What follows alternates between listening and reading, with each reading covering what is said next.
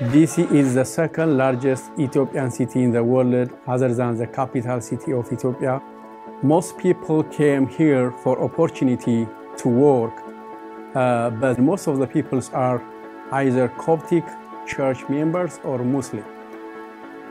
I grew up in a small village 80 miles far from the capital city of Ethiopia, which is Addis Ababa. I grew up in a Coptic church. I came to Christ through house church movement.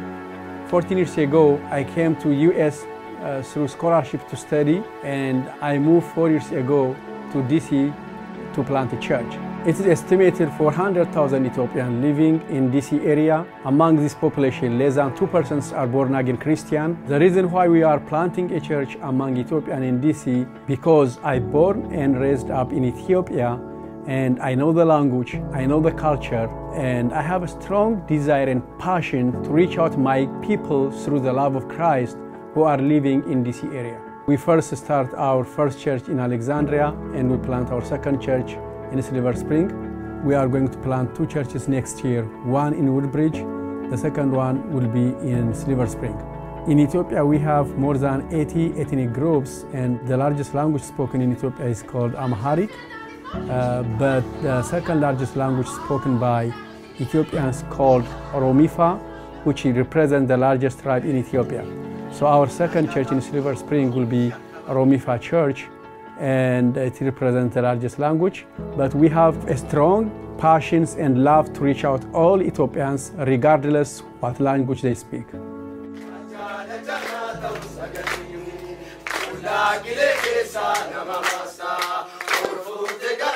Even though we are living in US, our church service is pretty much identical with the Ethiopian Evangelical Church.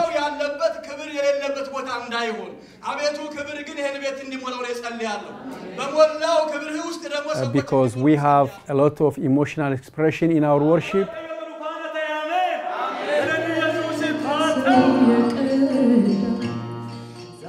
Our service, preaching, teaching, worship held in Amharic.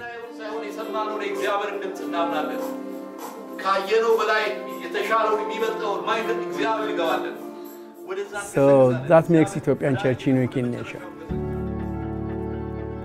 We strongly believe that God will do amazing things among the church movement here in DC for the next 5-10 years, and the church will multiply, and we strongly believe this church movement will do mission work in Ethiopia, and we will have Bible school in Ethiopia, and we will help churches back home to plant more churches in the country. God called us here for a specific purpose, to begin a church planting movement. And as Paul said in Ephesians chapter 3 verse 20, ከምንለምነውና ከምናስበው ሁሉ ይልቅ አብልጦ ሊያደርግ ለሚቻለው ለእርሱ በክርስቶስ ኢየሱስ ከትውልድ እስከ ትውልድ ምስጋናና ክብር ይሁን አሜን።